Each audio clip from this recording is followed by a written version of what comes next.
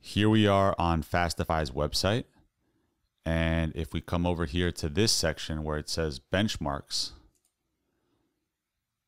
we see that it claims Fastify can serve about 5 times the requests per second than ExpressJS can. So let's verify if this is actually true. Here is the code.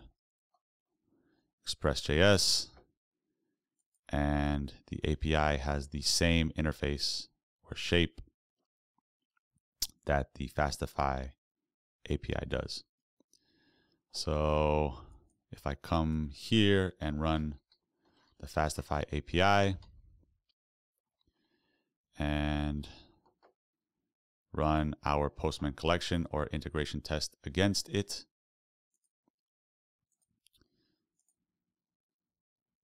we see that everything passes. I can run the ExpressJS API here and run the same tests again to reuse the tests.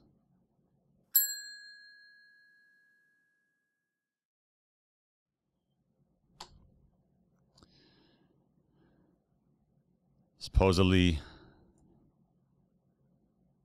this is our request per second. So if we divide that by 5, we get maybe 700 something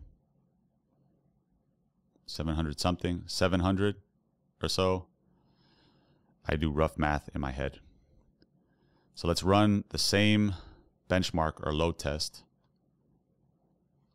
this time against the Express API that has the same interface as the Fastify API.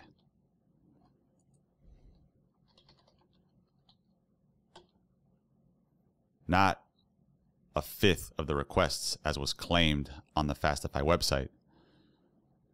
Maybe my tools are flawed, but I guess the point I am trying to make is always verify and audit all of the information that you are intaking.